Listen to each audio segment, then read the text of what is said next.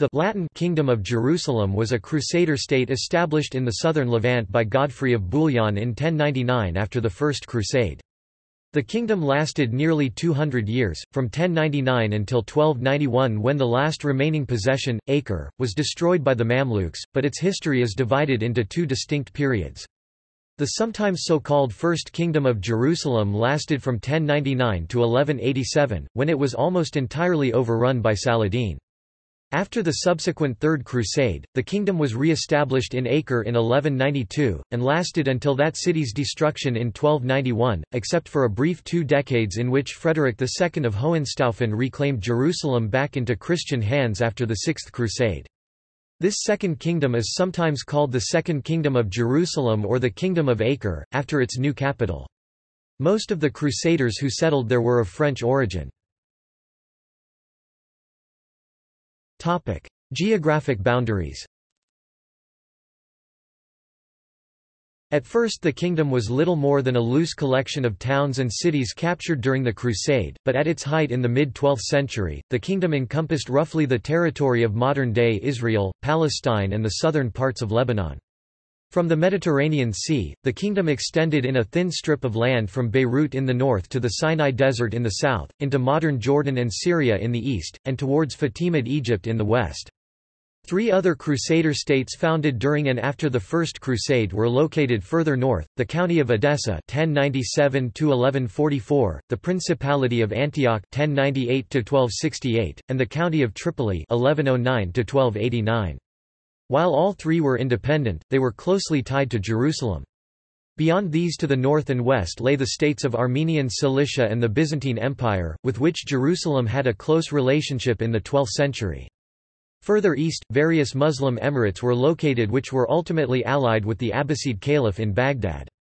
The fragmentation of the Muslim East allowed for the initial success of the Crusade, but as the 12th century progressed, the kingdom's Muslim neighbors were united by Nur ad-Din Zangi and Saladin, who vigorously began to recapture lost territory.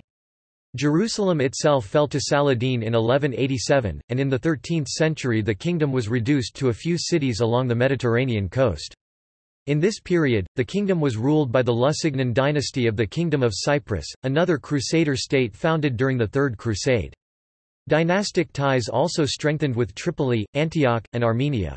The kingdom was soon increasingly dominated by the Italian city-states of Venice and Genoa, as well as the imperial ambitions of the Holy Roman Emperors. Emperor Frederick II reigned 1220–1250 claimed the kingdom by marriage, but his presence sparked a civil war 1228–1243 among the kingdom's nobility. The kingdom became little more than a pawn in the politics and warfare of the Ayyubid and Mamluk dynasties in Egypt, as well as the Khwarezmian and Mongol invaders. As a relatively minor kingdom, it received little financial or military support from Europe. Despite numerous small expeditions, Europeans generally proved unwilling to undertake an expensive journey to the east for an apparently losing cause. The Mamluk sultans Baibars reigned 1260–1277 and Al-Ashraf Khalil reigned 1290–1293 eventually reconquered all the remaining Crusader strongholds, culminating in the destruction of Acre in 1291.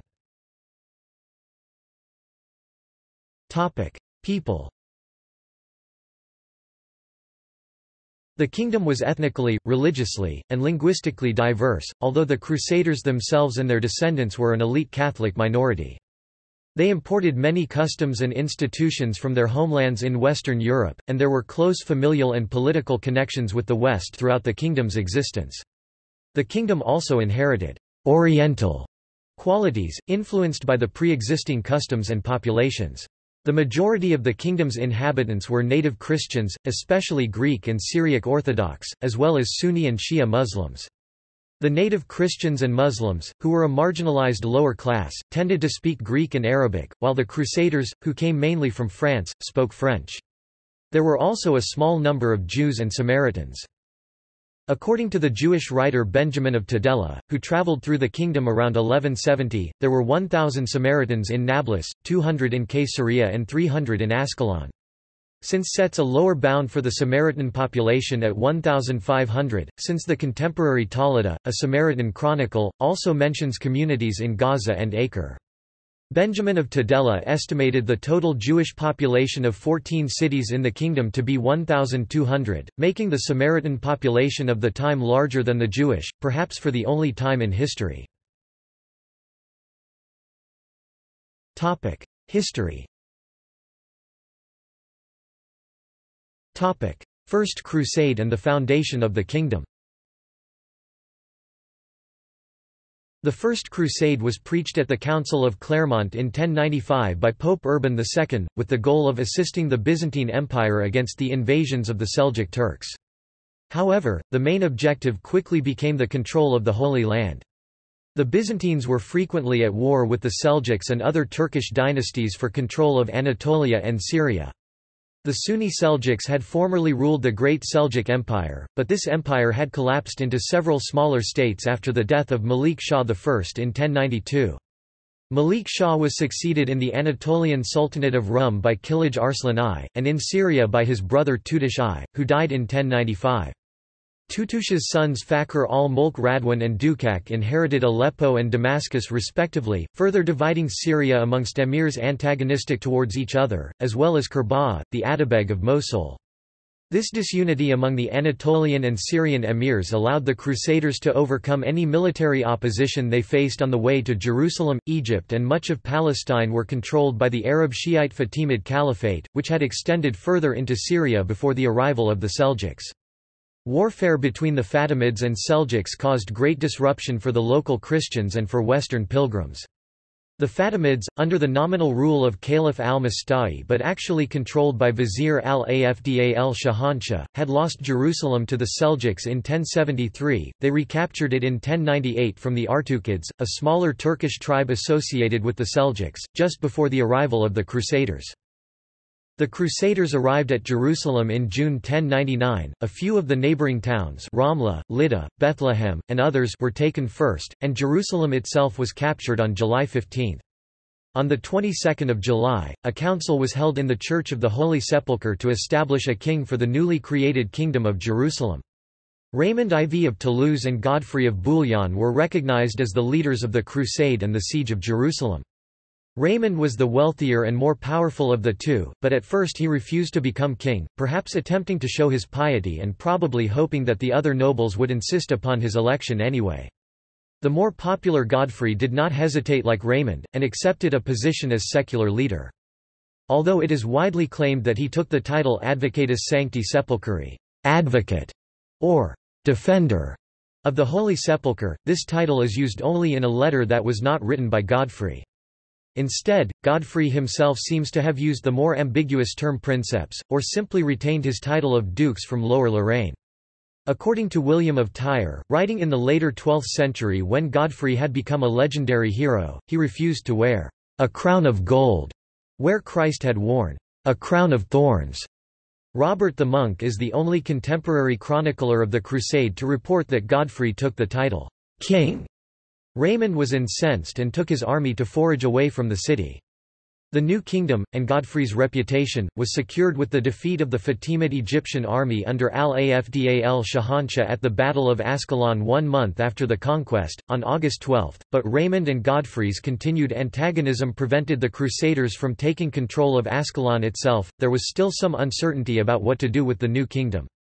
The papal legate Daimbert of Pisa convinced Godfrey to hand over Jerusalem to him as Latin Patriarch, with the intention to set up a theocratic state directly under papal control. According to William of Tyre, Godfrey may have supported Daimbert's efforts, and he agreed to take possession of one or two other cities and thus enlarge the kingdom, if Daimbert were permitted to rule Jerusalem. Godfrey did indeed increase the boundaries of the kingdom, by capturing Jaffa, Haifa, Tiberias, and other cities, and reducing many others to tributary status. He set the foundations for the system of vassalage in the kingdom, establishing the Principality of Galilee and the county of Jaffa. But his reign was short, and he died of an illness in 1100. His brother Baldwin of Boulogne successfully outmaneuvered Daimbert and claimed Jerusalem for himself as King of the Latins of Jerusalem. Daimbert compromised by crowning Baldwin in Bethlehem rather than Jerusalem, but the path for a secular state had been laid. Within this secular framework, a Catholic Church hierarchy was established, over top of the local Eastern Orthodox and Syriac Orthodox authorities, who retained their own hierarchies. The Catholics considered them schismatics and thus illegitimate, and vice versa. Under the Latin Patriarch, there were 4 suffragan archdioceses and numerous dioceses. Expansion. During Baldwin I's reign, the kingdom expanded even further. The numbers of European inhabitants increased, as the Minor Crusade of 1101 brought reinforcements to the kingdom. Baldwin repopulated Jerusalem with Franks and native Christians, after his expedition across the Jordan in 1115. With help from the Italian city-states and other adventurers, notably King Sigurd I of Norway, Baldwin captured the port cities of Acre 1104, Beirut 1110, and Sidon 1111, while exerting his suzerainty over the other Crusader states to the north, Edessa, which he had founded in 1097 during the Crusade, Antioch, and Tripoli, which he helped capture in 1109. He successfully defended against Muslim invasions, from the Fatimids at the numerous battles at Ramla and elsewhere in the southwest of the kingdom, and from Damascus and Mosul at the Battle of al-Sanabra in the northeast in 1113. As Thomas Madden says, Baldwin was the true founder of the Kingdom of Jerusalem, who had transformed a tenuous arrangement into a solid feudal state. With brilliance and diligence, he established a strong monarchy, conquered the Palestinian coast, reconciled the Crusader barons, and built strong frontiers against the kingdom's Muslim neighbors. Baldwin brought with him an Armenian wife, traditionally named Arda, although never named such by contemporaries, whom he had married to gain political support from the Armenian population in Edessa, and whom he quickly set aside when he no longer needed Armenian support in Jerusalem. He bigamously married Adelaide del Vasto, regent of Sicily, in 1113, but was convinced to divorce her as well in 1117. Adelaide's son from her first marriage, Roger II of Sicily, never forgave Jerusalem, and for decades withheld much needed Sicilian naval support. Baldwin died without heirs in 1118, during a campaign against Egypt, and the kingdom was offered to his brother Eustace III of Boulogne, who had accompanied Baldwin and Godfrey on the crusade. Eustace was uninterested, and instead the crown passed to Baldwin's relative, probably a cousin, Baldwin of Labourg, who had previously succeeded him in Edessa. Baldwin too was an able ruler, and he too successfully defended against Fatimid and Seljuk invasions. Although Antioch was severely weakened after the Battle of Ager Sanguinus in 1119, and Baldwin himself was held captive by the Emir of Aleppo from 1122 to 1124, Baldwin led the Crusader states to victory at the Battle of Azaz in 1125. His reign saw the establishment of the first military orders, the Knights Hospitaller and the Knights Templar, the earliest surviving written laws of the kingdom, compiled at the Council of Nablus in 1120, and the first commercial treaty with the Republic of Venice, the Pactum Warmundi, in 1124. The increase of naval and military support from Venice led to the capture of Tyre that year. The influence of Jerusalem was further extended over Edessa and Antioch, where Baldwin II acted as regent when their own leaders were killed in battle, although there were regency governments in Jerusalem as well during Baldwin's captivity. Baldwin was married to the Armenian noblewoman Morphia of Melitene, and had 4 daughters, Hodierna and Alice, who married into the families of the Count of Tripoli and Prince of Antioch, Iaveta, who became an influential abbess, and the eldest, Melisende, who was his heir and succeeded him upon his death in 1131, with her husband Fulk V of Anjou as king consort. Their son, the future Baldwin III, was named co-heir by his grandfather. Edessa, Damascus, and the Second Crusade. Fulk was an experienced crusader and had brought military support to the kingdom during a pilgrimage in 1120. He brought Jerusalem into the sphere of the Angevin Empire, as the father of Geoffrey V of Anjou and grandfather of the future Henry II of England. Not everyone appreciated the imposition of a foreigner as king. In 1132 Antioch, Tripoli, and Edessa all asserted their independence and conspired to prevent Fulk from exercising the suzerainty of Jerusalem over them. He defeated Tripoli in battle, and settled the regency in Antioch by arranging a marriage between the countess, Melissende's niece Constance, and his own relative Raymond of Poitiers. Meanwhile, in Jerusalem, the native Crusader nobles opposed Fulk's preference for his Angevin retinue. In 1134 Hugh II of Jaffa revolted against Fulk, allying with the Muslim garrison at Ascalon, for which he was convicted of treason in absentia. The Latin Patriarch intervened to settle the dispute, but an assassination attempt was then made on Hugh, for which Fulk was blamed. This scandal allowed Melisende and her supporters to gain control of the government, just as her father had intended. Accordingly, Fulk became so uxorious that not even in unimportant cases did he take any measures without her knowledge and assistance. Fulk was then faced with a new and more dangerous enemy, the Atabeg Zengi of Mosul, who had taken control of Aleppo and had set his sights on Damascus as well. The union of these three states would have been a serious blow to the growing power of Jerusalem. A brief intervention in 1137–1138 by the Byzantine Emperor John II Comnenus, who wished to assert imperial suzerainty over all the Crusader states, did nothing to stop the threat of Zengi. In 1139 Damascus and Jerusalem recognized the severity of the threat to both states, and an alliance was concluded which halted Zengi's advance. Fulk used this time to construct numerous castles, including Ibelin and Kurik. After the death of both Fulk and Emperor John in separate hunting accidents in 1143, Zengi invaded and conquered Edessa in 1144.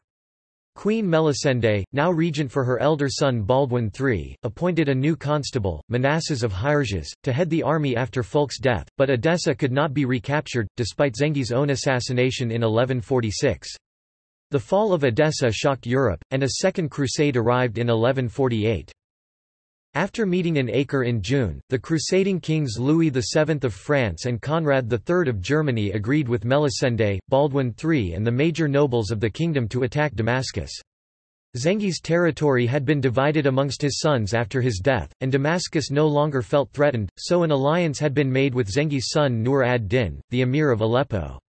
Perhaps remembering attacks launched on Jerusalem from Damascus in previous decades, Damascus seemed to be the best target for the crusade, rather than Aleppo or another city to the north which would have allowed for the recapture of Edessa. The subsequent siege of Damascus was a complete failure. When the city seemed to be on the verge of collapse, the Crusader army suddenly moved against another section of the walls, and were driven back. The Crusaders retreated within 3 days. There were rumors of treachery and bribery, and Conrad III felt betrayed by the nobility of Jerusalem. Whatever the reason for the failure, the French and German armies returned home, and a few years later Damascus was firmly under Nur ad-Din's control. Civil War.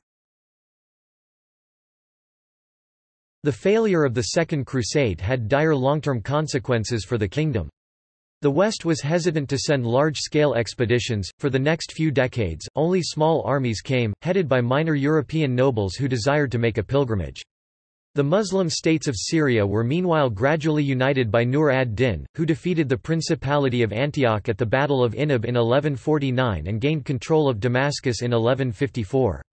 Nur ad-Din was extremely pious, and during his rule the concept of jihad came to be interpreted as a kind of counter-crusade against the kingdom, which was an impediment to Muslim unity, both political and spiritual. In Jerusalem, the Crusaders were distracted by a conflict between Melisende and Baldwin III. Melisende continued to rule as regent long after Baldwin came of age. She was supported by, among others, Manasses of Hyrges, who essentially governed for her as constable, her son Amalric, whom she set up as Count of Jaffa, Philip of Milly, and the Ibelin family. Baldwin asserted his independence by mediating disputes in Antioch and Tripoli, and gained the support of the Ibelin brothers when they began to oppose Manasseh's growing power, thanks to his marriage to their widowed mother Helvis of Ramla. In 1153 Baldwin had himself crowned as sole ruler, and a compromise was reached by which the kingdom was divided in two, with Baldwin taking Acre and Tyre in the north and Melisende remaining in control of Jerusalem and the cities of the south. Baldwin was able to replace Manasses with one of his own supporters, Humphrey II of Turin. Baldwin and Melisende knew that this situation was untenable. Baldwin soon invaded his mother's possessions, defeated Manasses, and besieged his mother in the Tower of David in Jerusalem. Melisende surrendered and retired to Nablus, but Baldwin appointed her his regent and chief advisor, and she retained some of her influence, especially in appointing ecclesiastical officials. In 1153, Baldwin launched an offensive against Ascalon, the fortress in the south from which Fatimid Egyptian armies had continually raided Jerusalem since the foundation of the kingdom. The fortress was captured and was added to the county of Jaffa, still in the possession of his brother Amalric. Byzantine alliance and invasion of Egypt. With the capture of Ascalon, the southern border of the kingdom was now secure, and Egypt, formerly a major threat to the kingdom but now destabilized under the reign of several underaged caliphs, was reduced to a tributary state. Nur ad-Din remained a threat in the east, and Baldwin had to contend with the advances of Byzantine Emperor Manuel I Comnenus, who claimed suzerainty over the Principality of Antioch. In order to bolster the defences of the kingdom against the growing strength of the Muslims, Baldwin III made the first direct alliance with the Byzantine Empire, by marrying Theodora Comnena, a niece of Emperor Manuel. Manuel married Baldwin's cousin Maria. As William of Tyre put it, it was hoped that Manuel would be able to relieve from his own abundance the distress under which our realm was suffering and to change our poverty into superabundance." When Baldwin died childless in 1162, a year after his mother Melisende, the kingdom passed to his brother Amalric, who renewed the alliance negotiated by Baldwin. In 1163 the chaotic situation in Egypt led to a refusal to pay tribute to Jerusalem, and requests were sent to Nur ad-Din for assistance. In response, Amalric invaded, but was turned back when the Egyptians flooded the Nile at Bilbais. The Egyptian vizier Shawar again requested help from Nur ad-Din, who sent his general Shirkuh, but Shawar quickly turned against him and allied with Amalric. Amalric and Shirkuh both besieged Bilbais in 1164, but both withdrew due to Nur ad-Din's campaigns against Antioch, where Bohemond III of Antioch and Raymond III of Tripoli were defeated at the Battle of Haram. It seemed likely that Antioch itself would fall to Nur ad-Din, but he withdrew when Emperor Manuel sent a large Byzantine force to the area. Nur ad-Din sent Shirkuh back to Egypt in 1166, and Shawar again allied with Amalric, who was defeated at the Battle of al-Baybine. Despite the defeat, both sides withdrew, but Shawar remained in control with a crusader garrison in Cairo. Amalric cemented his alliance with Manuel by marrying Manuel's niece Maria Comnene in 1167, and an embassy led by William of Tyre was sent to Constantinople to negotiate a military expedition, but in 1168 Amalric pillaged Bilbais without waiting for the naval support promised by Manuel. Amalric accomplished nothing else, but his actions prompted Shawar to switch sides again and seek help from Shirkuh. Shawar was promptly assassinated, and when Shirkuh died in 1169, he was succeeded by his nephew Yusuf, better known as Saladin. That year, Manuel sent a large Byzantine fleet of some 300 ships to assist Amalric, and the town of Damietta was placed under siege. However, the Byzantine fleet sailed with enough provisions for only 3 months. By the time that the Crusaders were ready, supplies were already running out and the fleet retired.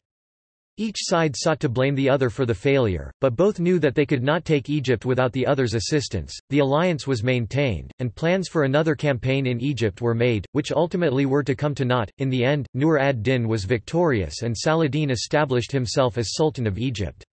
Saladin soon began to assert his independence from Nur ad-Din, and with the death of both Amalric and Nur ad-Din in 1174, he was well placed to begin exerting control over Nur ad-Din's Syrian possessions as well.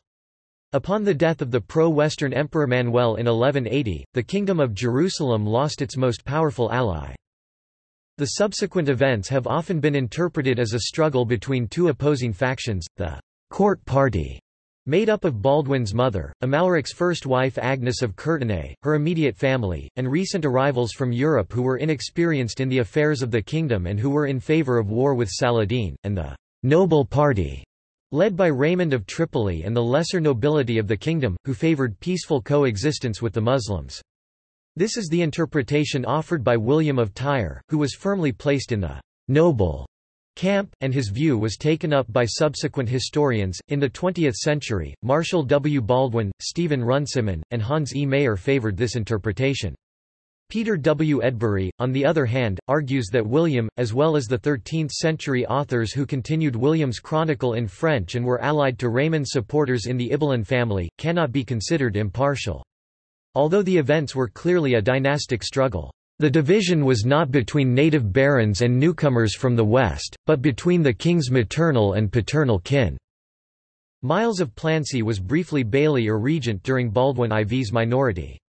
Miles was assassinated in October 1174, and Count Raymond III of Tripoli, Amalric's first cousin, became regent. It is highly probable that Raymond or his supporters engineered the assassination.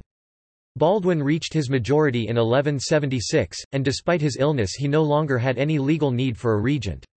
Since Raymond was his nearest relative in the male line with a strong claim to the throne, there was concern about the extent of his ambitions, although he had no direct heirs of his own. To balance this, the king turned from time to his uncle, Jocelyn III of Edessa, who was appointed seneschal in 1176. Jocelyn was more closely related to Baldwin than Raymond was, but had no claim to the throne himself. As a leper, Baldwin had no children and could not be expected to rule much longer, so the focus of his succession passed to his sister Sibylla and his younger half-sister Isabella. Baldwin and his advisers recognized that it was essential for Sibylla to be married to a Western nobleman in order to access support from European states in a military crisis. While Raymond was still regent, a marriage was arranged for Sibylla and William of Montferrat, a cousin of Louis VII of France and of Frederick Barbarossa, Holy Roman Emperor. It was hoped that by allying with a relative of the Western Emperor, Frederick would come to the kingdom's aid. Jerusalem looked again towards the Byzantine Empire for help, and Emperor Manuel was looking for a way to restore his empire's prestige after his defeat at the Battle of Myriokephalon in 1176. This mission was undertaken by Raynald of Châtillon. After William of Montferrat arrived in 1176, he fell ill and died in June 1177, leaving Sibylla widowed and pregnant with the future Baldwin v. Raynald was then named regent. Soon afterwards, Philip of Flanders arrived in Jerusalem on pilgrimage. He was Baldwin IV's cousin, and the king offered him the regency and command of the army, both of which Philip refused, although he objected to the appointment of Raynald as regent. Philip then attempted to intervene in the negotiations for Sibylla's second husband, and suggested one of his own retinue, but the native barons refused his suggestion. In addition, Philip seemed to think he could carve out a territory of his own in Egypt, but he refused to participate with the planned Byzantine Jerusalem expedition. The expedition was delayed and finally cancelled, and Philip took his army away to the north. Most of the army of Jerusalem marched north with Philip, Raymond III, and Bohemond III to attack Hama, and Saladin took the opportunity to invade the kingdom. Baldwin proved to be an effective and energetic king as well as being a brilliant military commander. He defeated Saladin at the Battle of Montgisard in September 1177 despite being greatly outnumbered and having to rely on a levy en masse.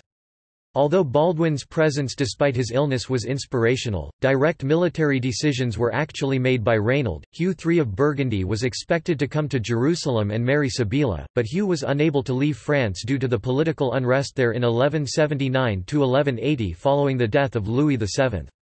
Meanwhile, Baldwin IV's stepmother Maria, mother of Isabella and stepmother of Sibylla, married Balian of Ibelin. At Easter in 1180, Raymond and his cousin Bohemond III of Antioch attempted to force Sibylla to marry Balian's brother Baldwin of Ibelin. Raymond and Bohemond were King Baldwin's nearest male relatives in the paternal line, and could have claimed the throne if the king died without an heir or a suitable replacement. Before Raymond and Bohemond arrived, Agnes and King Baldwin arranged for Sibylla to be married to a Poitevin newcomer, Guy of Lusignan, whose older brother Amalric of Lusignan was already an established figure at court. Internationally, the Lusignans were useful as vassals of Baldwin and Sibylla's cousin Henry II of England. Baldwin betrothed 8-year-old Isabella to Humphrey IV of Touraine, stepson of the powerful Raynald of Châtillon, thereby removing her from the influence of the Ibelin family and that of her mother. The dispute between the two factions in the kingdom affected the election of a new patriarch in 1180. When Patriarch Amalric died on 6 October 1180, the two most obvious choices for his successor were William of Tyre and Heraclius of Caesarea. They were fairly evenly matched in background and education, but politically they were allied with opposite parties, as Heraclius was one of Agnes of Courtenay's supporters. The canons of the Holy Sepulchre asked the king for advice, and Heraclius was chosen through Agnes' influence. There were rumors that Agnes and Heraclius were lovers, but this information comes from the partisan 13th-century continuations of William of Tyre's history, and there is no other evidence to substantiate such a claim. At the end of 1181, Raynald of Châtillon raided south into Arabia, in the direction of Medina, although he did not make it that far. It was probably around this time that Raynald also attacked a Muslim caravan. The kingdom had a truce with Saladin at the time, and Raynald's actions have been seen as an independent act of brigandage. It is possible that he was trying to prevent Saladin from moving his forces north to take control of Aleppo, which would have strengthened Saladin's position. In response, Saladin attacked the kingdom in 1182, but was defeated at Belvoir Castle. King Baldwin, although quite ill, was still able to command the army in person. Saladin attempted to besiege Beirut from land and sea, and Baldwin raided Damascene territory, but neither side did significant damage. In December 1182, Reynold launched a naval expedition on the Red Sea, which made it as far south as Rabigh. The expedition was defeated and 2 of Reynold's men were actually taken to Mecca to be executed in public.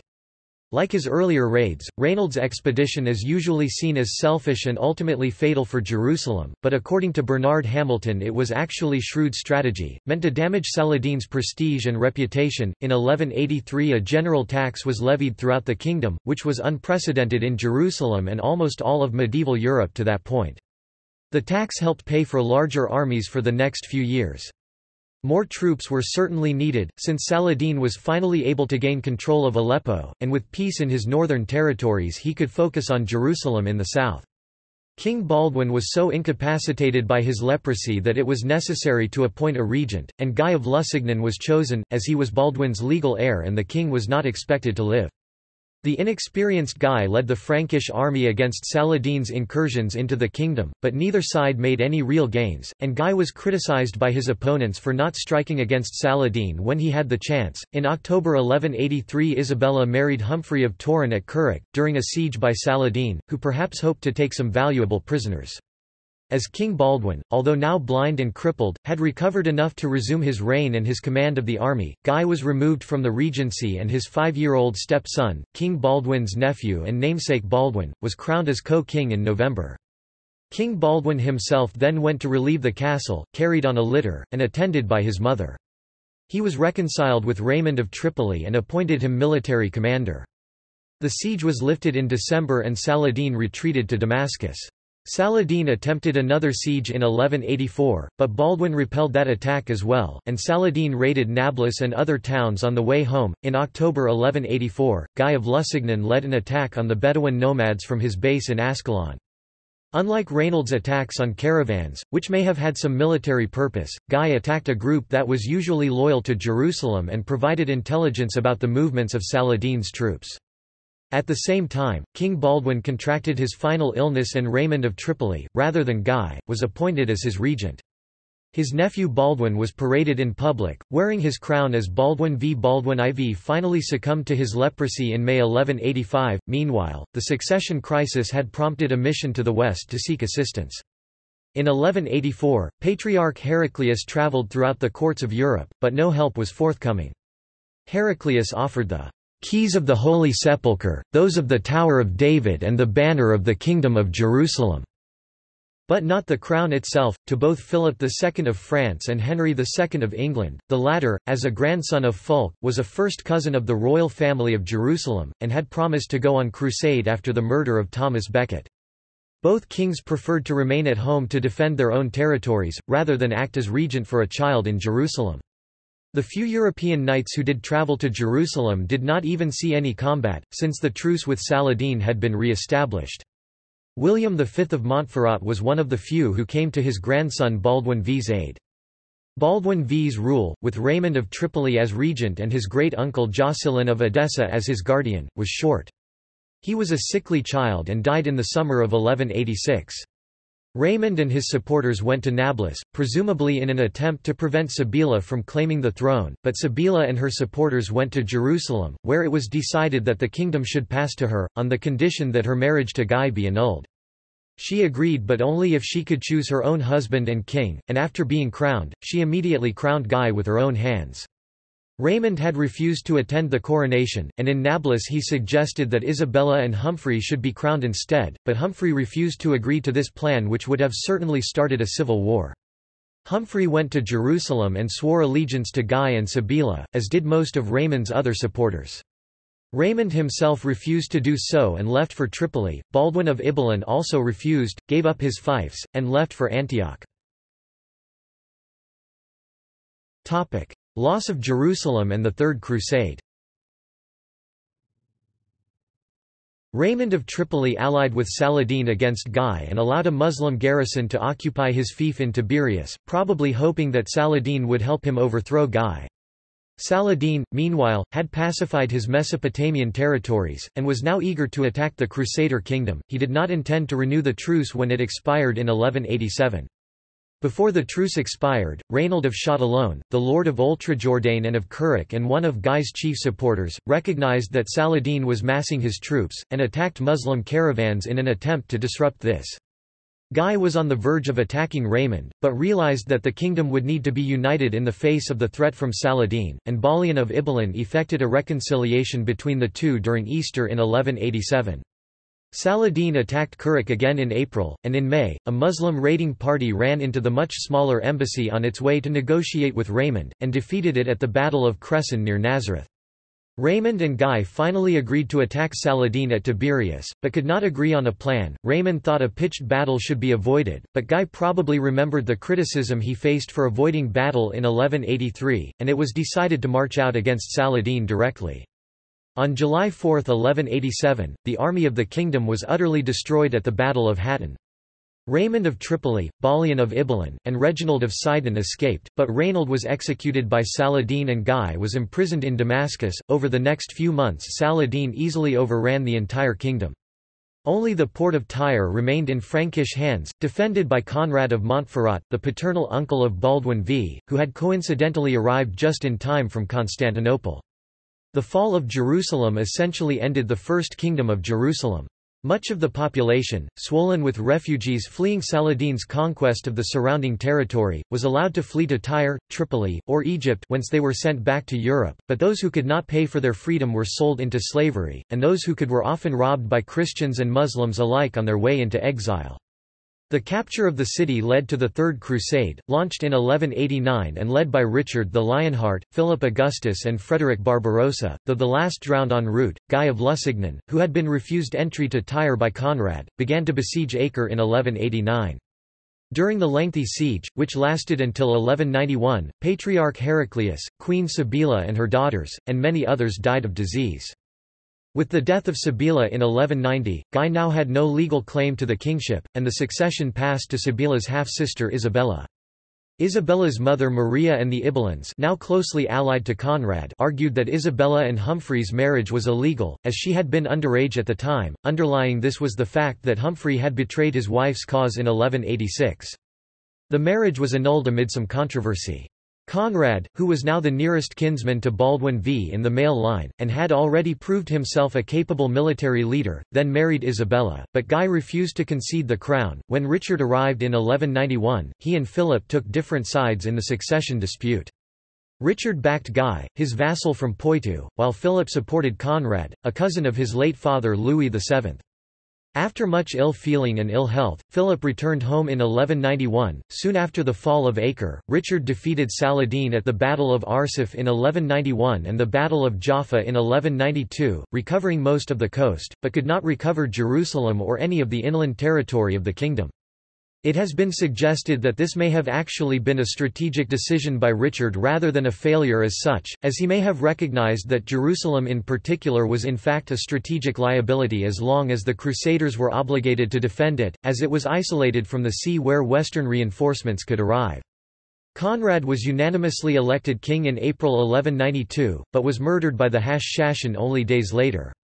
8 days after that, the pregnant Isabella was married to Count Henry II of Champagne, nephew of Richard and Philip, but politically allied to Richard.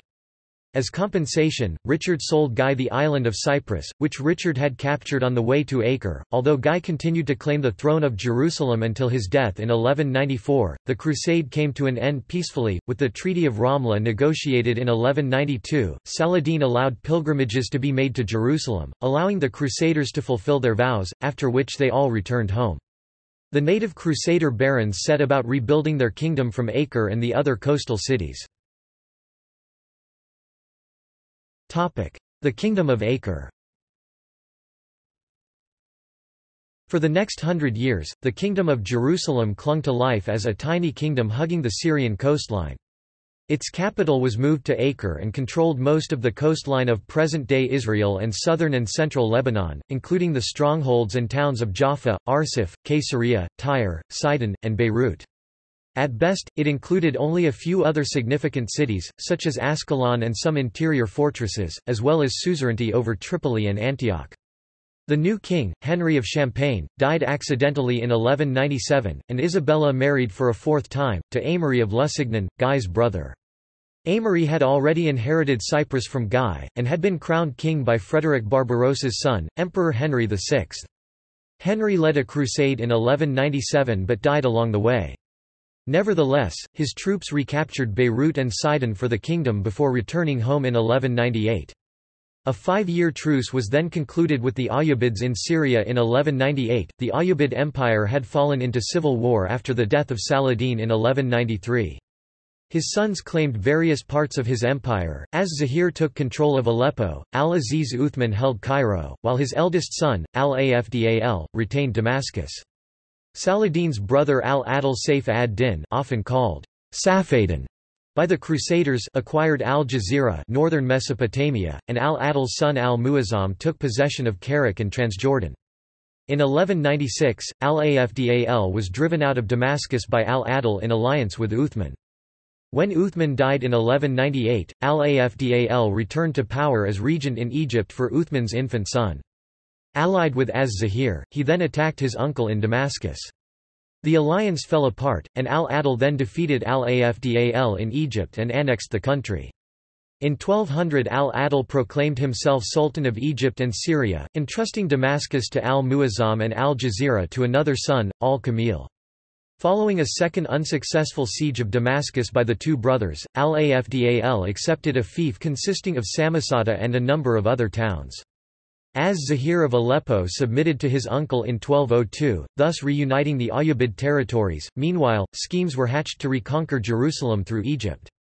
A fourth crusade was planned after the failure of the third, but it resulted in the sack of Constantinople in 1204, and most of the crusaders involved never arrived in the kingdom. Aymery, however, not knowing of the diversion to Constantinople, raided Egypt in advance of the expected invasion. Both Isabella and Aymery died in 1205, and again an underage girl, Isabella, and Conrad's daughter Maria of Montferrat, became Queen of Jerusalem. Isabella's half-brother John of Ibelin, the old lord of Beirut, governed as regent until 1210 when Maria married an experienced French knight, John of Brienne. Maria died in childbirth in 1212, and John of Brienne continued to rule as regent for their daughter Isabella II. Fifth Crusade and Frederick II. The Fourth Lateran Council in 1215 called for a new, better organized crusade against Egypt. In late 1217 Andrew II of Hungary and Leopold VI, Duke of Austria arrived in Acre and, along with John of Brienne, raided territory further inland, including Mount Tabor, but without success. After the departure of the Hungarians, the remaining crusaders set about refortifying Caesarea and the Templar fortress of Château Pèlerin throughout the winter of 1217 and spring of 1218. In the spring of 1218 the Fifth Crusade began in earnest when German crusader fleets landed at Acre. Along with King John, who was elected leader of the crusade, the fleets sailed to Egypt and besieged Damietta at the mouth of the Nile in May. The siege progressed slowly, and the Egyptian Sultan al-Adil died in August 1218, supposedly of shock after the Crusaders managed to capture one of Damietta's towers. He was succeeded by his son al-Kamil. In the autumn of 1218 reinforcements arrived from Europe, including the papal legate Pelagius of Albano. In the winter the Crusaders were affected by floods and disease, and the siege dragged on throughout 1219, when Francis of Assisi arrived to attempt to negotiate a truce. Neither side could agree to terms, despite the Ayyubid offer of a 30-year truce and the restoration of Jerusalem and most of the rest of the former kingdom. The Crusaders finally managed to starve out the city and captured it in November.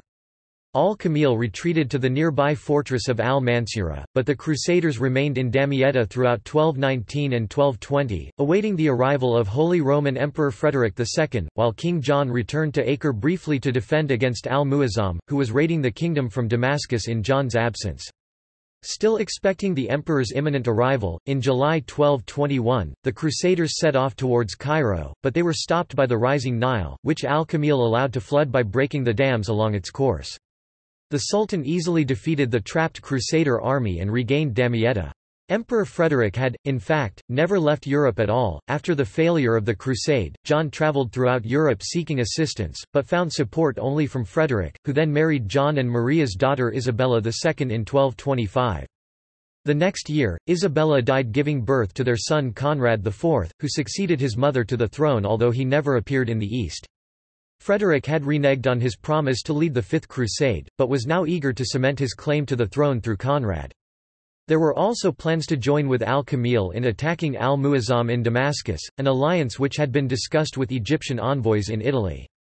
But after continually delaying his departure for the Holy Land, including suffering an outbreak of disease in his fleet, he was excommunicated by Pope Gregory IX in 1227. The Crusaders, led not by Frederick but by his representatives Richard Filangieri, Henry IV, Duke of Limburg, and Hermann of Salza, Grand Master of the Teutonic Knights, arrived in the east late in 1227, and while waiting for the emperor they set about refortifying Sidon, where they built the sea castle, and Montfort, which later became the headquarters of the Teutonic Knights.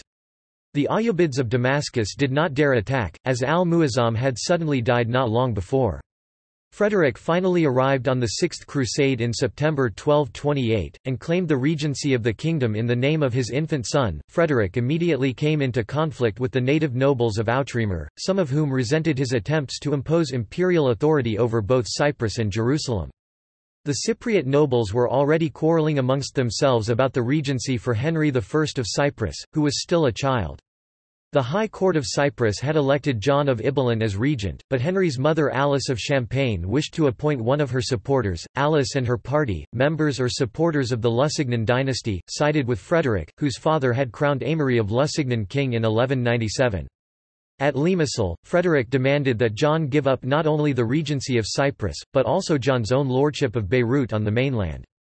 John argued that Frederick had no legal authority to make such demands and refused to give up either title.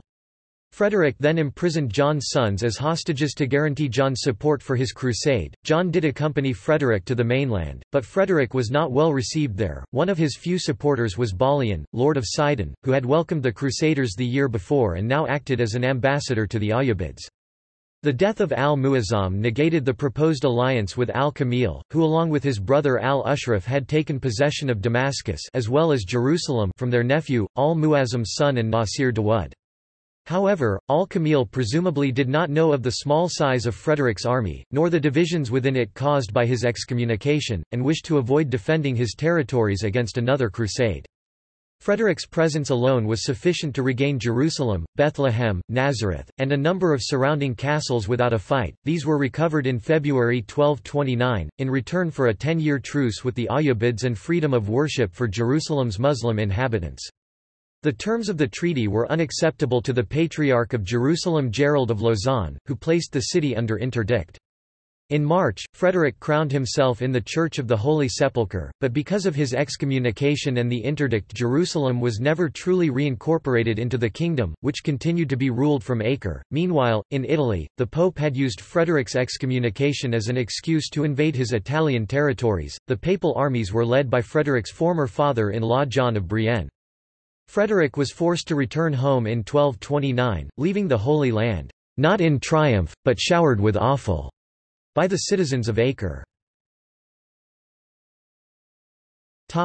War of the Lombards and the Barons' Crusade. Nevertheless, Frederick sent an imperial army in 1231, under Richard Filangieri, who occupied Beirut and Tyre, but was unable to gain control of Acre. John's supporters formed a commune in Acre, of which John himself was elected mayor in 1232. With the help of the Genoese merchants, the commune recaptured Beirut. John also attacked Tyre, but was defeated by Filangieri at the Battle of Casal Imbert in May 1232. On Cyprus, King Henry I came of age in 1232 and John's regency was no longer necessary. Both John and Filangieri raced back to Cyprus to assert their authority, and the imperial forces were defeated at the Battle of Agredi on June 15. Henry became undisputed king of Cyprus, but continued to support the Ibelins over the Lusignans and the imperial party.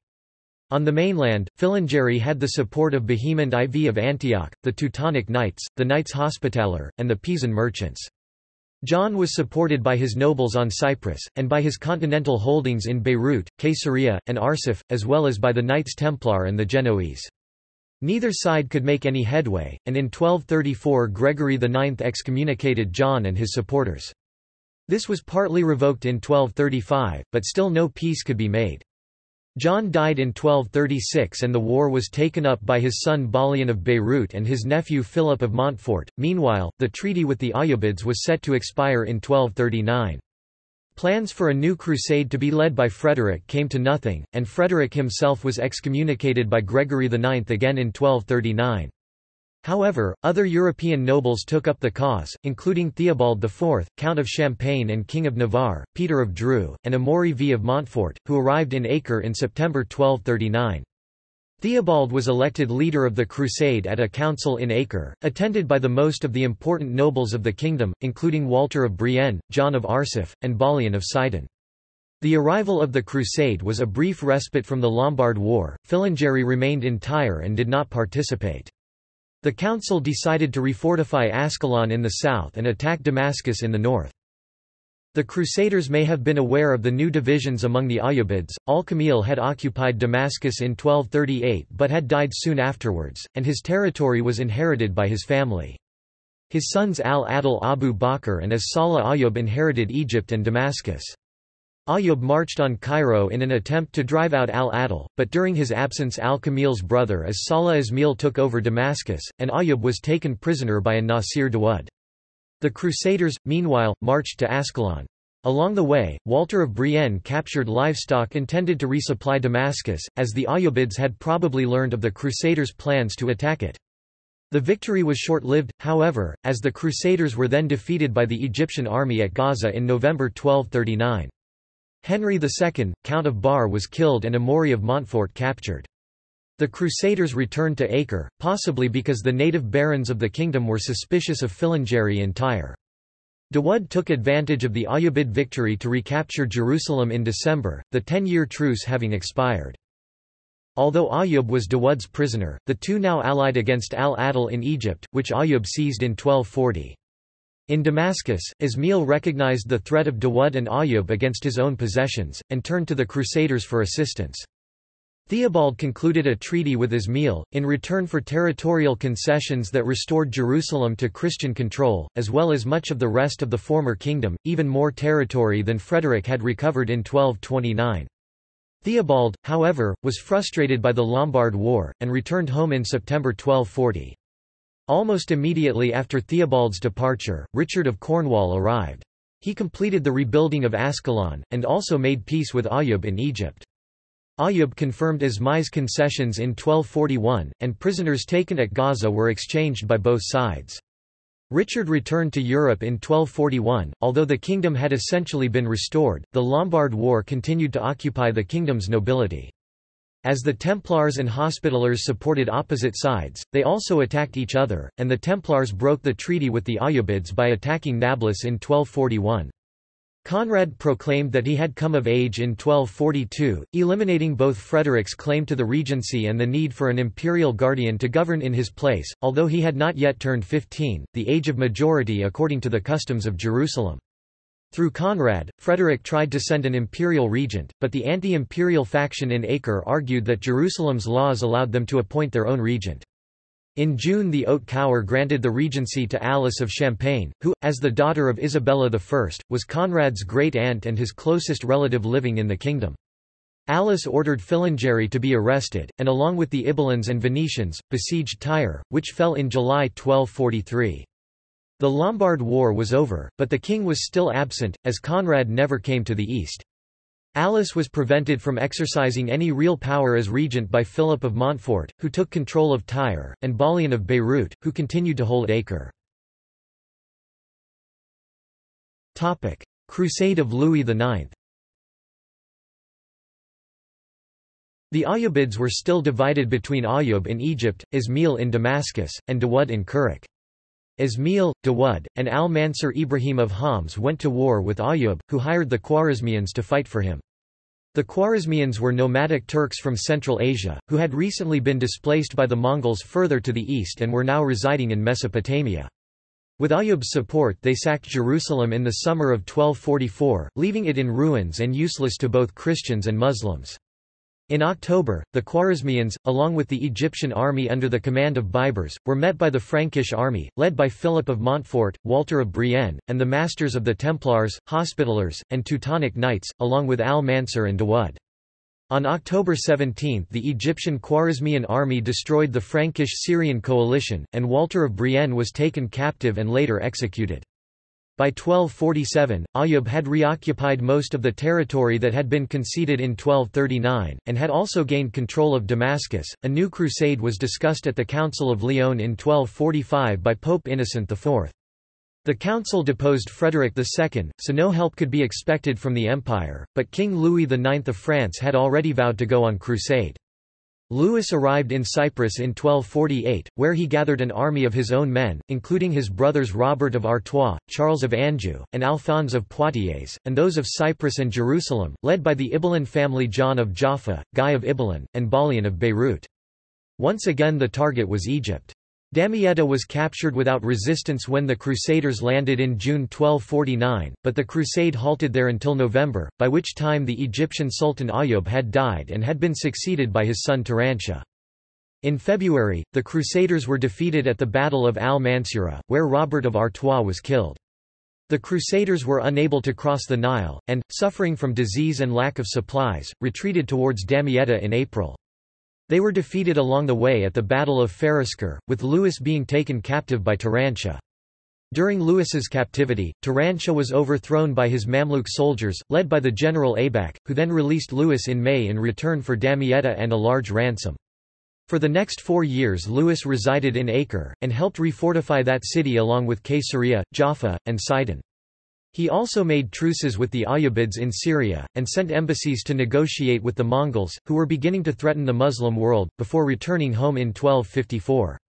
He left behind a large garrison of French soldiers in Acre, under the command of Geoffrey of Surgines. In the midst of these events, Alice of Champagne had died in 1246 and had been replaced as regent by her son King Henry I of Cyprus, for whom John of Jaffa served as bailey in Acre. During Louis IX's stay in Acre, Henry I died in 1253, and was succeeded in Cyprus by his infant son Hugh II. Hugh was technically regent of Jerusalem as well, both for Conrad and for Conrad's son Conradin after Conrad died in 1254.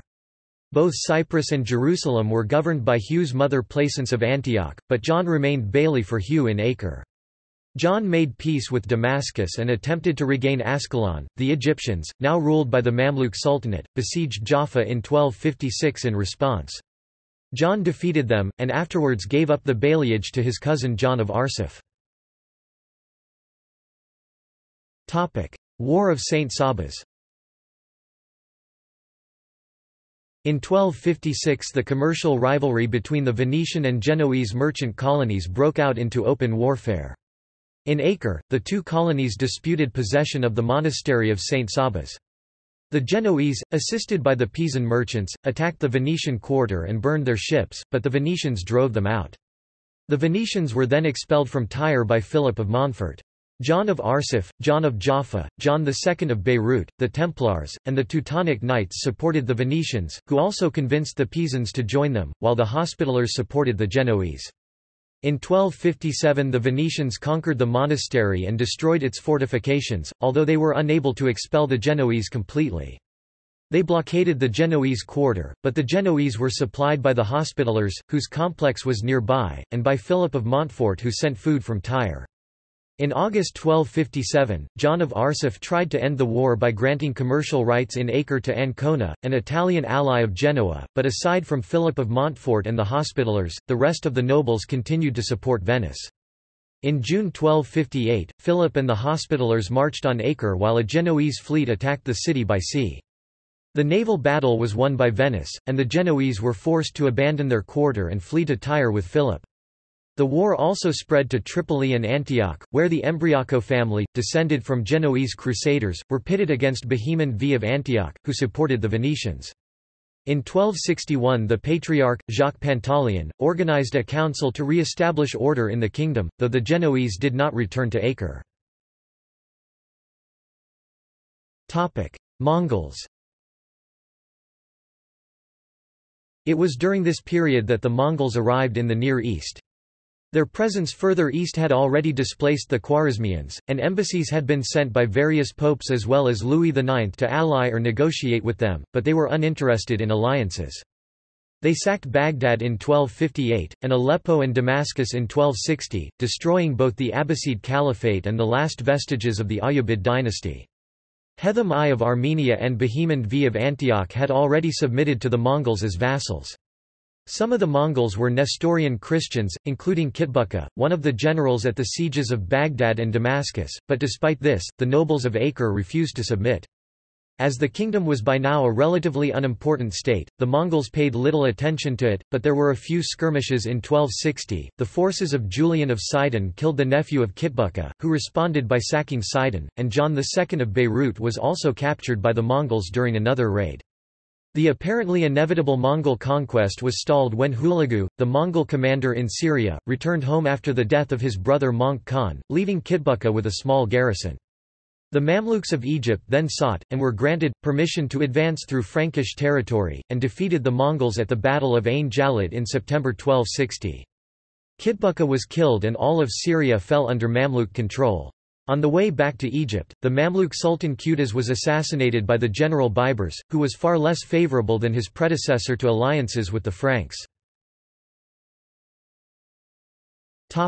Fall of Acre. John of Arsuf had died in 1258 and was replaced as Bailey by Geoffrey of Sergines, Louis IX's lieutenant in Acre.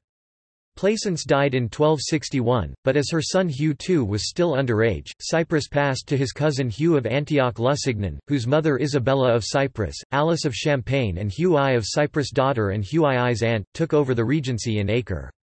She appointed as Bailey her husband Henry of Antioch, who was also Plaisance's uncle, but died in 1264.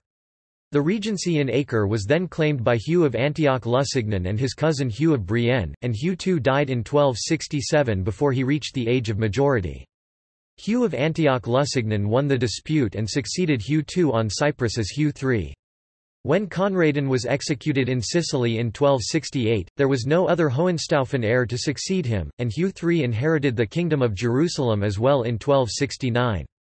This was disputed by another branch of the Lusignan family, Maria of Antioch, daughter of Bohemond IV of Antioch and Melisende of Lusignan, herself a daughter of Isabella I and Amalric II, claimed the throne as the oldest living relative of Isabella I, but for the moment her claim was ignored. By this time, the Mamluks under Baibars were taking advantage of the kingdom's constant disputes, and began conquering the remaining Crusader cities along the coast.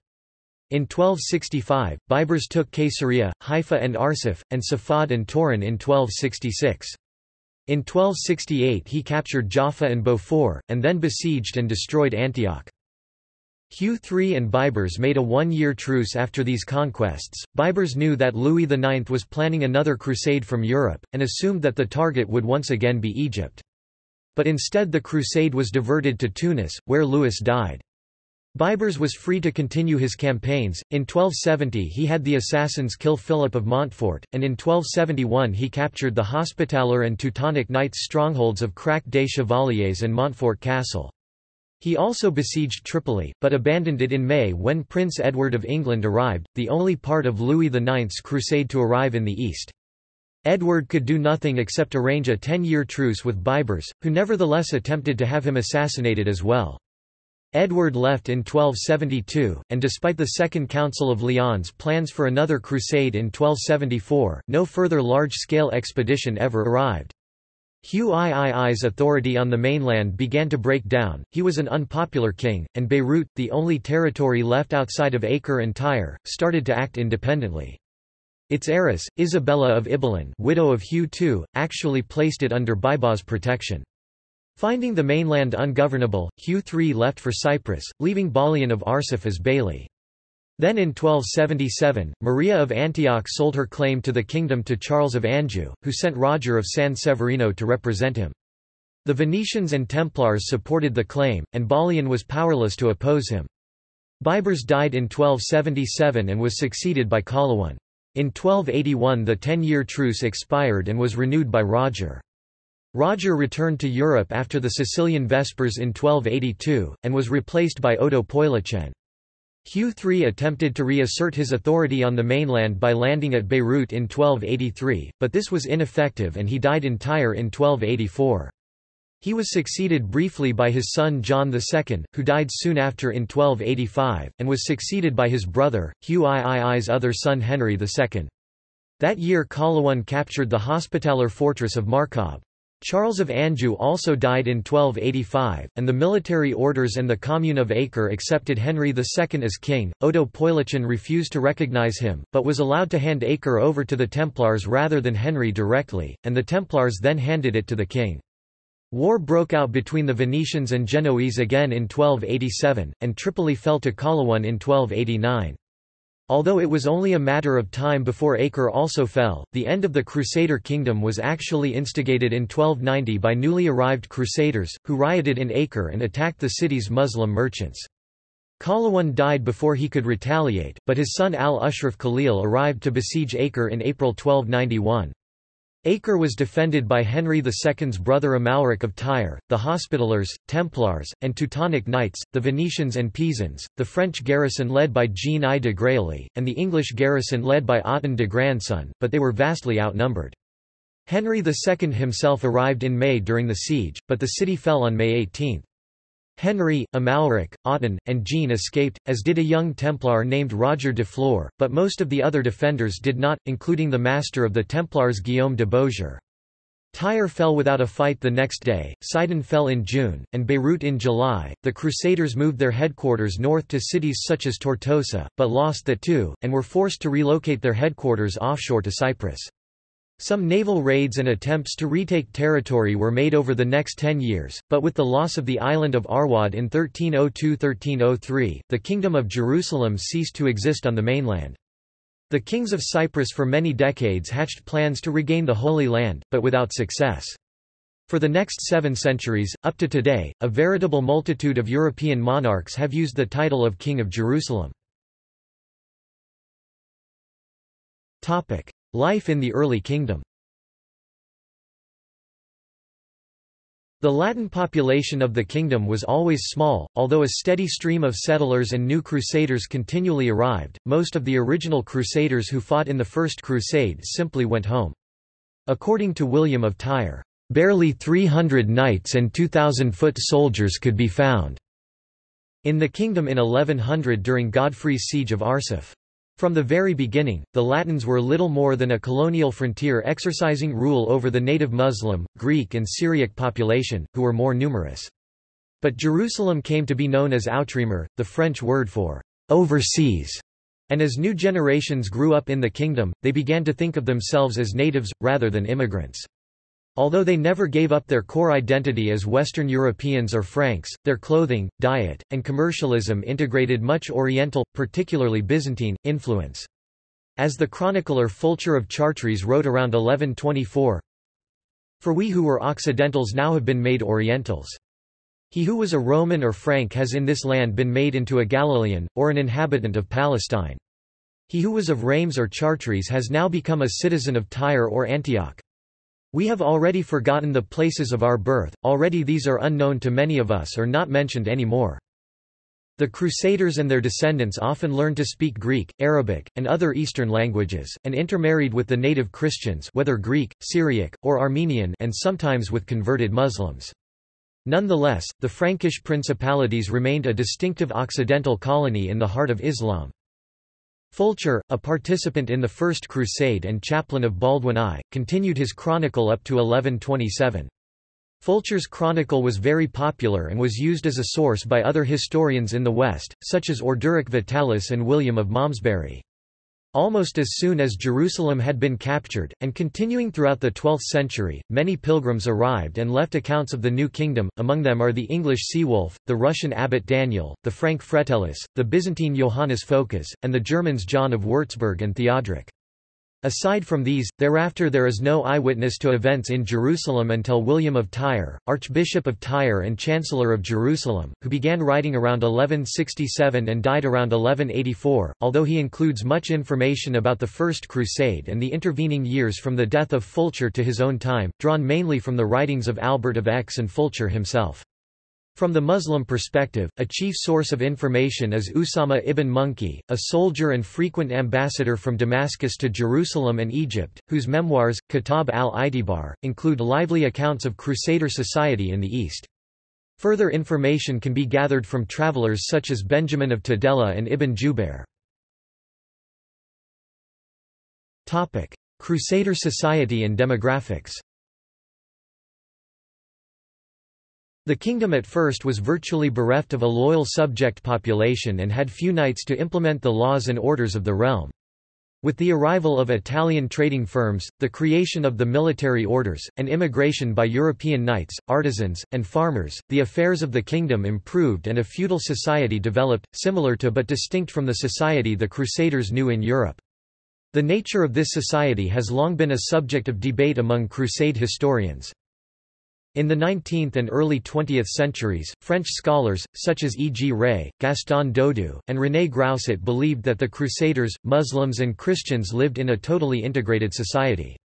Ronnie Ellenblum claims this view was influenced by French imperialism and colonialism. If medieval French Crusaders could integrate themselves into local society, then certainly modern French colonies in the Levant could thrive. In the mid-20th century, scholars such as Joshua Prower, R.C. Smale, Marin Benvenisti, and Claude Cahen argued instead that the Crusaders lived totally segregated from the native inhabitants, who were thoroughly Arabicized and/or Islamicized and were a constant threat to the foreign Crusaders. Prower argued further that the kingdom was an early attempt at colonization, in which the Crusaders were a small ruling class, who were dependent on the native population for survival but made no attempt to integrate with them. For this reason, the rural European society to which the Crusaders were accustomed was replaced by a more secure urban society in the pre-existing cities of the Levant. According to Ellenblum's interpretation, the inhabitants of the kingdom, Latin Christians living alongside native Greek and Syriac Christians, Shia and Sunni Arabs, Sufis, Bedouin, Turks, Druze, Jews, and Samaritans, all had major differences between each other as well as with the Crusaders. Relations between Eastern Christians and the Latin Crusaders were complex and ambiguous, not simply friendly or hostile.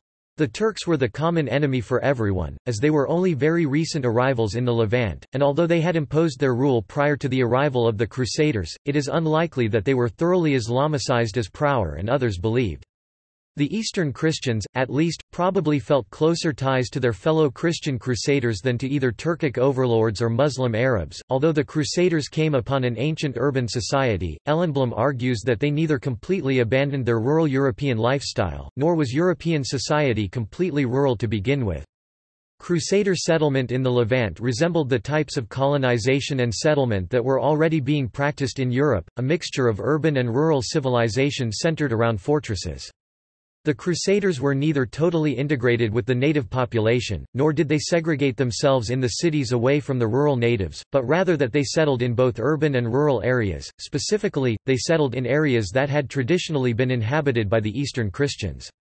Areas that were traditionally Muslim had very little Crusader settlement, just as they already had very few native Christian inhabitants. Into this mixed society, the Crusaders adapted existing institutions and introduced their own familiar customs from Europe. As in Europe, the nobles had their own vassals and were themselves vassals to the king. Agricultural production was regulated by the Iqta, a Muslim system of land ownership and payments roughly, though far from exactly, equivalent to the feudal system of Europe, and this system was not heavily disrupted by the Crusaders, as Hans Mayer says. The Muslim inhabitants of the Latin kingdom hardly ever appear in the Latin chronicles, so information on their role in society is difficult to find. The Crusaders had a natural tendency to ignore these matters as simply without interest and certainly not worthy of record. Although Muslims, as well as Jews and Eastern Christians, had virtually no rights in the countryside, where they were essentially the property of the Crusader lord who owned the land, tolerance for other faiths was in general no higher or lower than that found elsewhere in the Middle East. Greeks, Syriacs, and Jews continued to live as they had before, subject to their own laws and courts, with their former Muslim overlords simply replaced by the Crusaders. Muslims now joined them at the lowest level of society. The Rais, the leader of a Muslim or Syriac community, was a kind of vassal to whatever noble owned his land, but as the Crusader nobles were absentee landlords, the Rais and their communities had a high degree of autonomy. Arab Andalusian geographer and traveller Ibn Jubair, who was hostile to the Franks, described the Muslims living under the Christian Crusaders' Kingdom of Jerusalem in the late 12th century. We left Tibnan by a road running past farms where Muslims live who do very well under the Franks. May Allah preserve us from such a temptation. The regulations imposed on them are the handing over of half of the grain crop at the time of harvest and the payment of a poll tax of 1 dinar and 7 kirats, together with a light duty on their fruit trees. The Muslims own their own houses and rule themselves in their own way. This is the way the farms and big villages are organized in Frankish territory.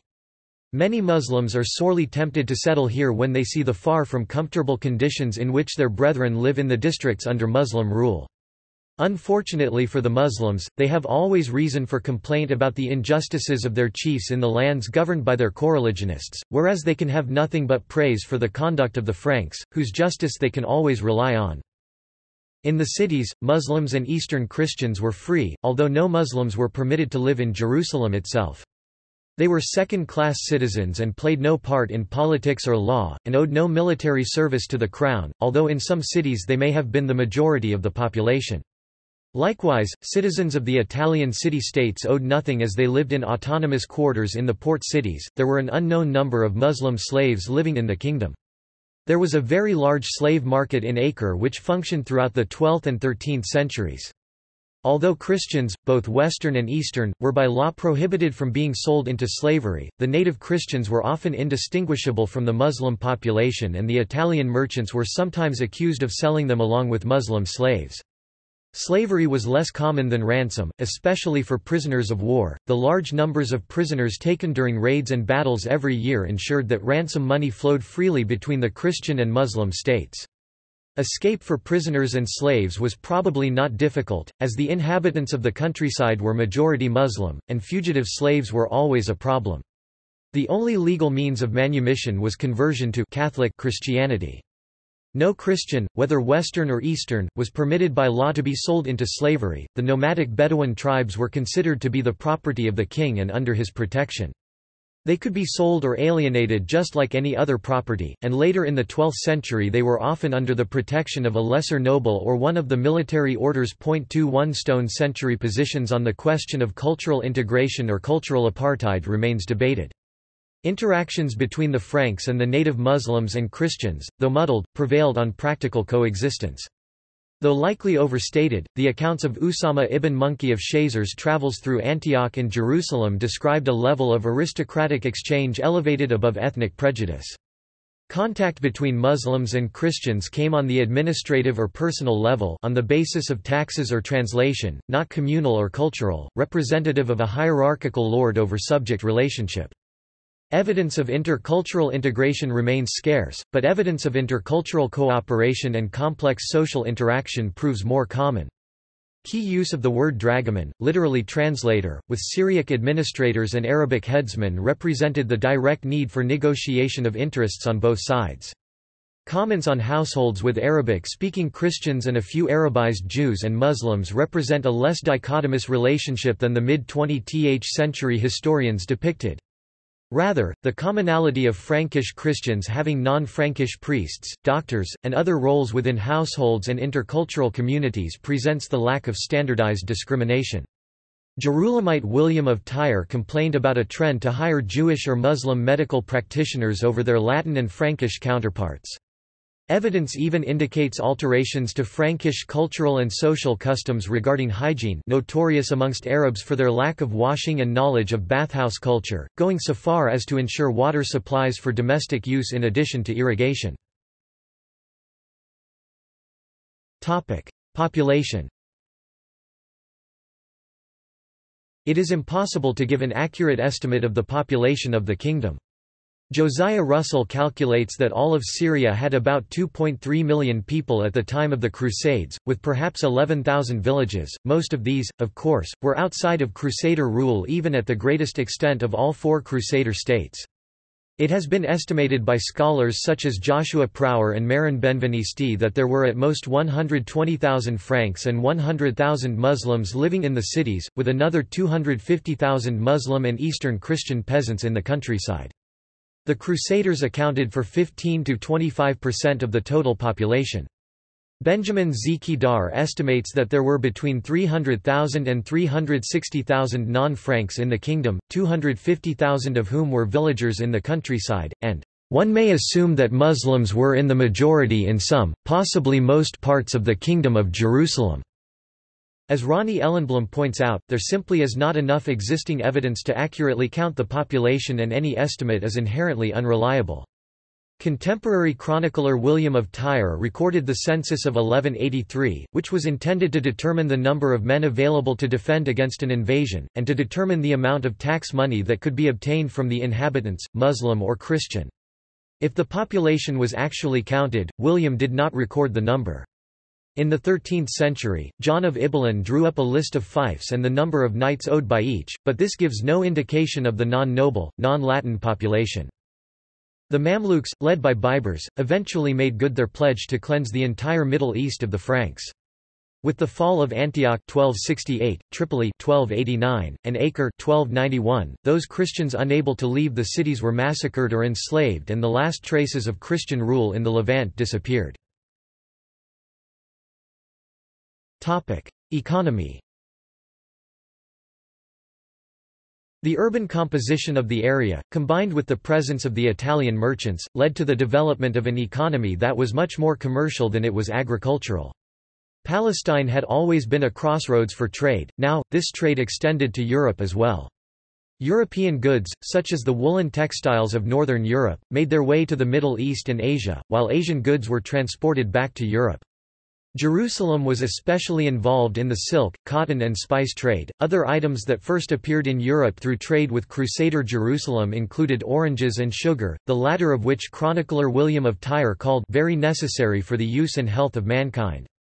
Quote, "In the countryside, wheat, barley, legumes, olives, grapes, and dates were grown. The Italian city-states made enormous profits from this trade, thanks to commercial treaties like the Pactum Warmundi, and it influenced their renaissance in later centuries. Jerusalem collected money through tribute payments, first from the coastal cities which had not yet been captured, and later from other neighboring states such as Damascus and Egypt, which the Crusaders could not conquer directly. After Baldwin I extended his rule over Ultrajordain, Jerusalem gained revenue from the taxation of Muslim caravans passing from Syria to Egypt or Arabia. The money economy of Jerusalem meant that their manpower problem could be partially solved by paying for mercenaries, an uncommon occurrence in medieval Europe. Mercenaries could be fellow European crusaders, or, perhaps more often, Muslim soldiers, including the famous Turcopoles. Education. Jerusalem was the center of education in the kingdom. There was a school in the Church of the Holy Sepulchre, where the basic skills of reading and writing Latin were taught. The relative wealth of the merchant class meant that their children could be educated there along with the children of nobles. It is likely that William of Tyre was a classmate of future King Baldwin III. Higher education had to be undertaken at one of the universities in Europe. The development of a university was impossible in the culture of Crusader Jerusalem, where warfare was far more important than philosophy or theology. Nonetheless, the nobility and general Frankish population were noted for the high literacy, lawyers and clerks were in abundance, and the study of law, history, and other academic subjects was a beloved pastime of the royal family and the nobility. Jerusalem had an extensive library not only of ancient and medieval Latin works but of Arabic literature, much of which was apparently captured from Usama ibn Munki and his entourage after a shipwreck in 1154. The Holy Sepulchre contained the kingdom's scriptorium and the city had a chancery where royal charters and other documents were produced. Aside from Latin, the standard written language of medieval Europe, the populace of Crusader Jerusalem communicated in vernacular forms of French and Italian, Greek, Armenian, and even Arabic were used by Frankish settlers. Art and architecture. In Jerusalem itself the greatest architectural endeavor was the expansion of the Church of the Holy Sepulchre in Western Gothic style. This expansion consolidated all the separate shrines on the site into one building, and was completed by 1149. Outside of Jerusalem, castles and fortresses were the major focus of construction. Curragh and Montreal in Ultrajourdain and Ibelin near Jaffa are among the numerous examples of Crusader castles. Crusader art was a mix of Western, Byzantine, and Islamic styles. The major cities featured baths, interior plumbing, and other advanced hygienic tools which were lacking in most other cities and towns throughout the world. The foremost example of Crusader art are perhaps the Melisende Psalter, an illuminated manuscript commissioned between 1135 and 1143 and now located in the British Library, and the sculpted Nazareth capitals. Paintings and mosaics were popular forms of art in the kingdom, but many of these were destroyed by the Mamluks in the 13th century. Only the most durable fortresses survived the reconquest. Topic: Government and legal system. Immediately after the First Crusade, land was distributed to loyal vassals of Godfrey, forming numerous feudal lordships within the kingdom. This was continued by Godfrey's successors. The number and importance of the lordships varied throughout the 12th and 13th centuries, and many cities were part of the royal domain. The king was assisted by a number of officers of state. The king and the royal court were normally located in Jerusalem, but due to the prohibition on Muslim inhabitants, the capital was small and underpopulated. The king just as often held court at Acre, Nablus, Tyre, or wherever else he happened to be. In Jerusalem, the royal family lived firstly on the Temple Mount, before the foundation of the Knights Templar, and later in the palace complex surrounding the Tower of David. There was another palace complex in Acre. Because the nobles tended to live in Jerusalem rather than on estates in the countryside, they had a larger influence on the king than they would have had in Europe. The nobles, along with the bishops, formed the Haute Cour High Court, which was responsible for confirming the election of a new king or a regent if necessary, collecting taxes, minting coins, allotting money to the king, and raising armies. The Haute Cour was the only judicial body for the nobles of the kingdom, hearing criminal cases such as murder, rape, and treason, and simpler feudal disputes such as recovery of slaves, sales and purchases of fiefs, and default of service. Punishments included forfeiture of land and exile, or in extreme cases death. The first laws of the kingdom were, according to tradition, established during Godfrey of Bouillon's short reign, but were more probably established by Baldwin II at the Council of Nablus in 1120. Benjamin Zeki-Dar argued that the canons of the Council of Nablus were in force in the 12th century but had fallen out of use by the 13th. Marwan Nader questions this and suggests that the canons may not have applied to the whole kingdom at all times. The most extensive collection of laws, together known as Assizes of Jerusalem, were written in the mid-13th century, although many of them are purported to be 12th century in origin. There were other, lesser courts for non-nobles and non-Latins. The Cour des Bourgeois provided justice for non-noble Latins, dealing with minor criminal offences such as assault and theft, and provided rules for disputes between non-Latins, who had fewer legal rights. Special courts such as the Cour de la Fond for commercial disputes in the markets and the Cour de la Mer, an admiralty court, existed in the coastal cities. The extent to which native Islamic and Eastern Christian courts continued to function is unknown, but the Rais probably exercised some legal authority on a local level. The Cour des Syriens judged non-criminal matters among the native Christians, the Syriacs. For criminal matters non-Latins were to be tried in the Cour des Bourgeois or even the Haute Cour if the crime was sufficiently severe. The Italian communes were granted almost complete autonomy from the very early days of the kingdom, thanks to their military and naval support in the years following the First Crusade. This autonomy included the right to administer their own justice, although the kinds of cases that fell under their jurisdiction varied at different times. The king was recognized as head of the Haute Cour, although he was legally only primus inter pares. Legacy. After the loss of all territory in the Levant in 1291, there were late attempts at further crusades, nominally proposing to recapture Jerusalem, but with the rise of the Ottoman Empire, their character was more and more that of a desperate defensive war rarely reaching beyond the Balkans. Alexandrian Crusade, Smyrniote Crusades. Henry IV of England made a pilgrimage to Jerusalem in 1393 quarters, and he later vowed to lead a crusade to recapture the city, but he did not undertake such a campaign before his death in 1413. The Levant remained under Ottoman control from 1517 until the partition of the Ottoman Empire in 1918. With the fall of Ruad in 1303, the Kingdom of Jerusalem lost its final outpost on the Levantine coast, its possession closest to the Holy Land now being Cyprus. Henry II of Jerusalem retained the title of King of Jerusalem until his death in 1324, and the title continued to be claimed by his successors, the kings of Cyprus. The title of King of Jerusalem was also continuously used by the Angevin kings of Naples, whose founder, Charles of Anjou, had in 1277 bought a claim to the throne from Mary of Antioch. Thereafter, this claim to the Kingdom of Jerusalem was treated as a tributary of the Crown of Naples, which often changed hands by testament or conquest rather than direct inheritance. As Naples was a papal fief, the popes often endorsed the title of King of Jerusalem as well as of Naples, and the history of these claims is that of the Neapolitan kingdom. In 1441, control of the Kingdom of Naples was lost to Alfonso V of Aragon, and the title thus was claimed by the kings of Spain, and after the War of the Spanish Succession both by the House of Bourbon and the House of Habsburg. The title is still in de facto use by the Spanish crown, currently held by Felipe VI of Spain. It was also claimed by Otto von Habsburg as Habsburg Pretender until 1958, and by the kings of Italy until 1946.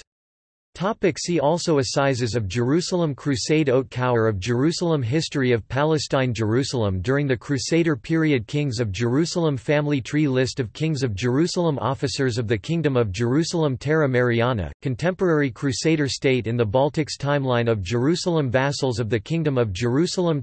References. Sources.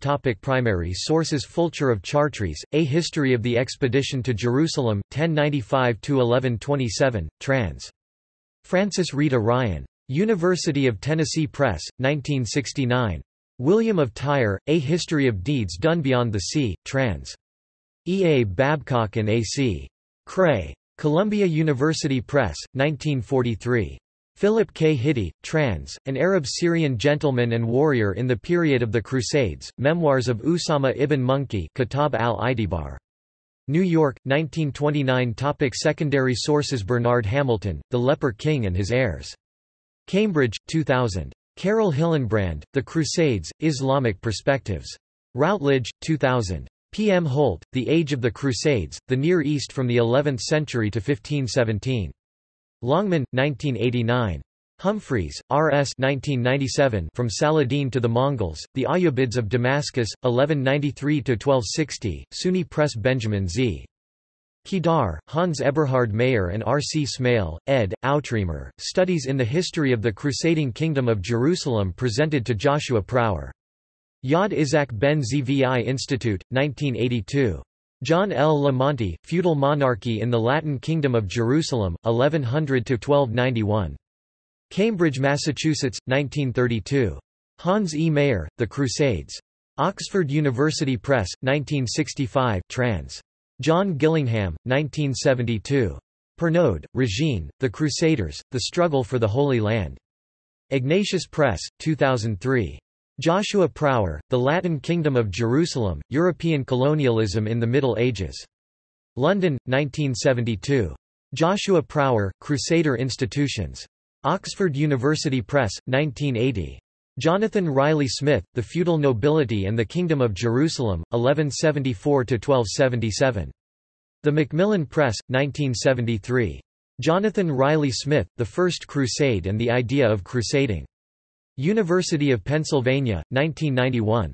Jonathan Riley Smith, ed., The Oxford History of the Crusades. Oxford, 2002. Stephen Runciman, A History of the Crusades. Cambridge University Press, 1951–54. Kenneth Seton, ed., A History of the Crusades. Madison, 1969–1989, available online. Stephen Tibble, Monarchy and Lordships in the Latin Kingdom of Jerusalem, 1099–1291. Clarendon Press, 1989. Jerusalem, Latin Kingdom of 1099–1291 article in the Catholic Encyclopedia.